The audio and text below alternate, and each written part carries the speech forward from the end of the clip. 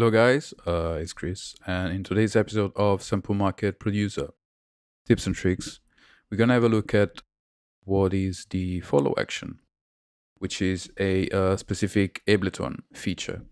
Follow action is a feature that allows you to automate the triggering of the clips in session view, and it allows you to create non-linear evolving arrangements by defining specific behaviors of the clips selected. Let's take this as a starting loop, which is coming from the previous tutorials that I've shown on the Sample Market channel.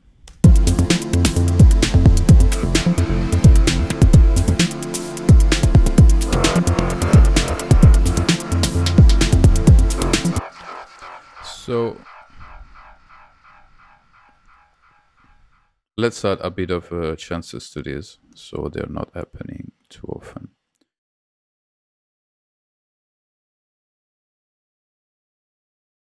I would like to resample this texture that I've created. This is the extra breakbeat layer that I've generated in the previous tutorial to use it between the main drum loop and the pad and the synth lines.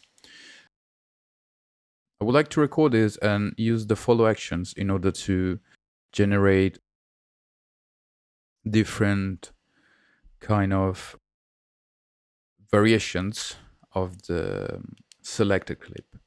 So let's record this one. Let's select the input, of course.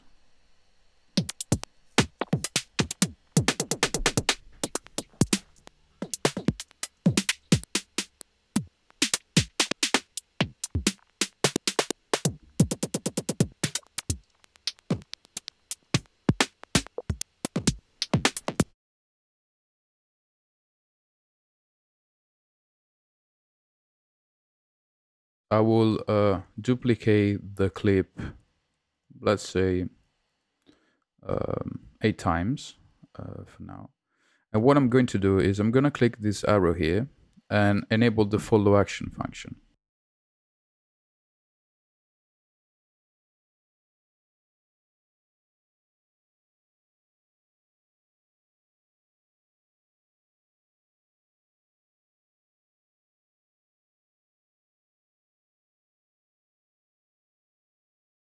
So here we have a possibility to select where we want the audio to go next, basically, which clip we want to trigger next.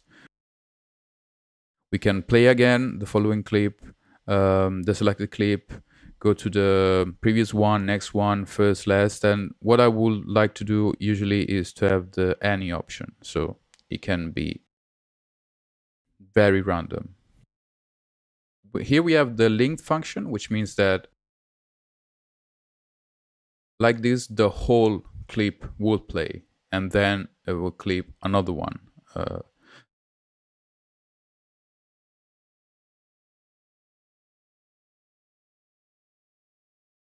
Obviously, depending on which behavior of the clip we have selected here. Usually I like to use it as unlinked and decide myself the length of the clips that I would like to work with. And it's very important to use the legato function, because if not, the clip will just start again and again from the starting point. Let's hear how it is working for now.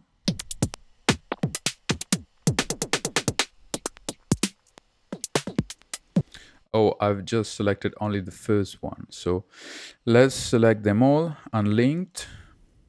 Let's use maybe 1, 3 and legato, and let's see.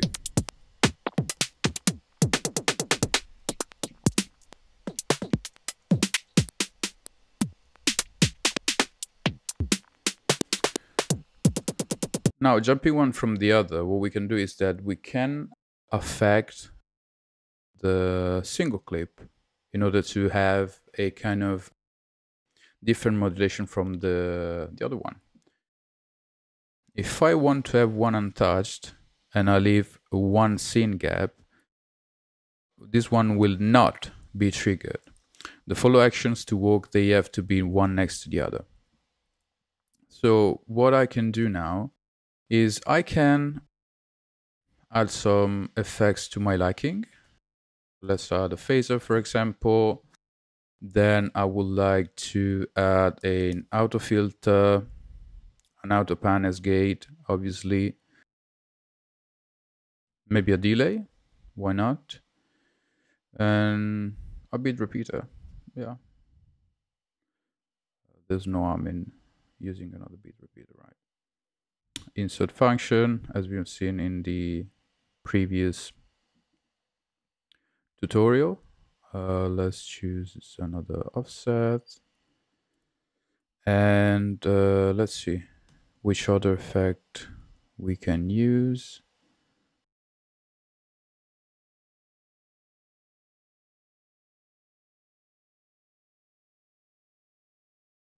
The pedal, I think, could be nice to use at some point. And maybe a limiter at the end. Now, obviously, I'm not gonna play all the effects all together. If not, I will blow up the entire universe. But what I will do is I will just record the automations while the follow action feature is going on. So this will allow me to jump the automation itself from one clip to the other. And having the random function enabled, then also when I'm going to repeat the audio once again, the automations will not replay as previously recorded, which is something very interesting. So let's do this. Let's automate.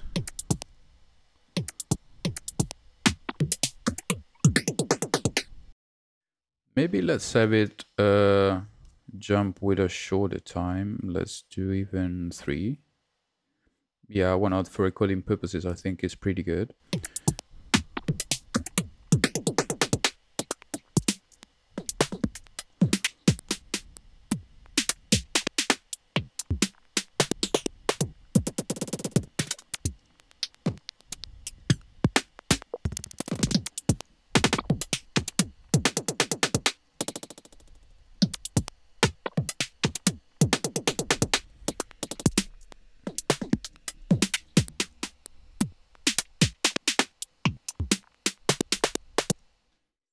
Now let's use the auto filter.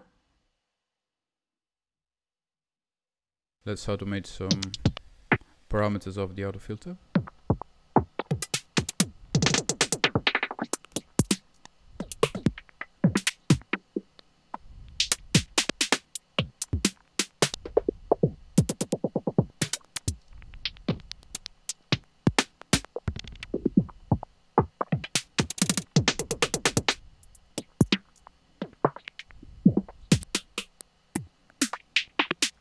So you got the idea. And then I would repeat this onto all the other effects. I'm going to use this as a gate.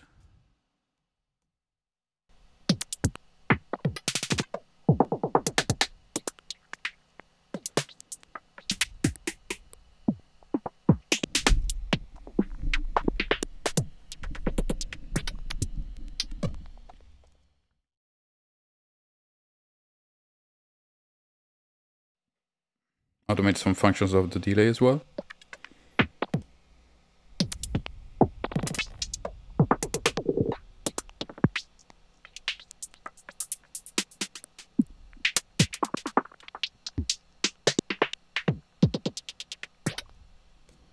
Let's automate once again the dry wet, which is the most important thing.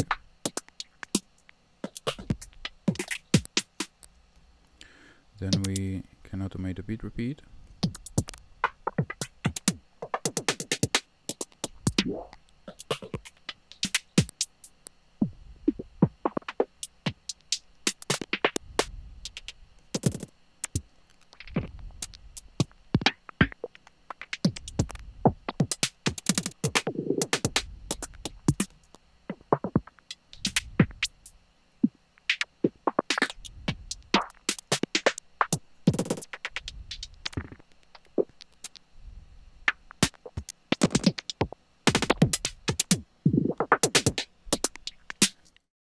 So now we have a bunch of audio clips that have some automations of the values of the effects selected here. You can also group some of them and use them in a chain or as you prefer. In this case, I've used them in parallel. And here I have my untouched clip. And another way to affect this is to create some variations is to work on the audio itself with the warping function. So I can, for example, repitch some of this. Let's see how it's sounding like this. Then I can maybe use the texture function, which is really interesting. Some reverse, why not?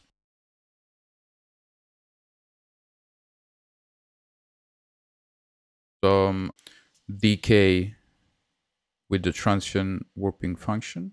And let's hear how they are sounding like this. Now I'm just going to reproduce only the ones that have been edited with the warping function.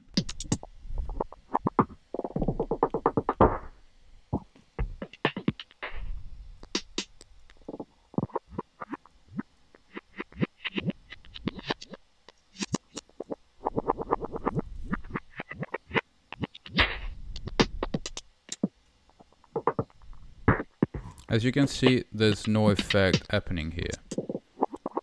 It's steady as the last one that we have left here. So if I select this one, assign another color to them and bring them together with this, now we're gonna have a very unique kind of texture. And what I'm gonna do is I'm going to record audio, the whole result. So I'm going to select this, press record.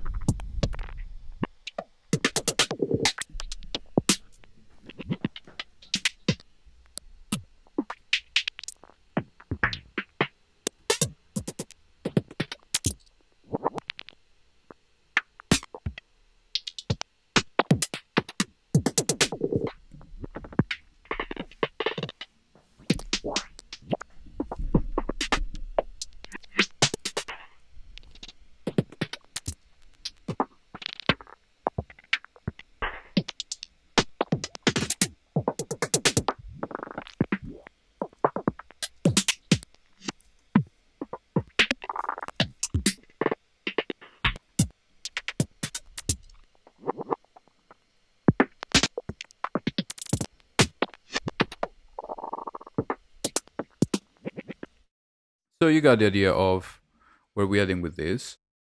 Yeah, basically I would record a very long stem. And now we have generated a pretty unique texture. So we went from this,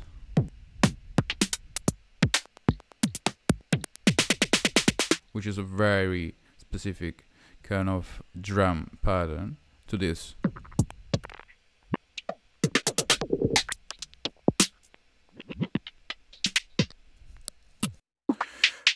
I will add a soothe to this to control a bit the frequencies, and also add a limiter in order to control the peaks, because there can be some harsh results. And also I will open the utility. If you're doing this, please be sure to control the stereo field, because for example with the gate we have opened the phase quite a bit, so that is going to affect the stereo field quite a lot and may cause some phase issues. Let's put the bass mono as well, and now we have this.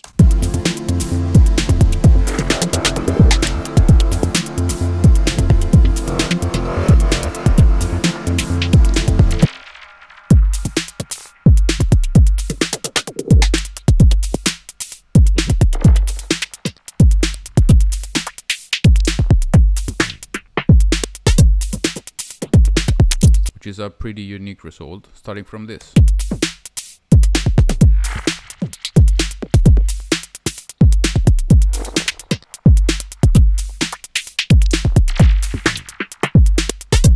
This obviously is a bit more abstract, and it could be nice to use kind of both. This maybe in the intro or for more texture purposes, and then this dry one maybe in the main part of the track.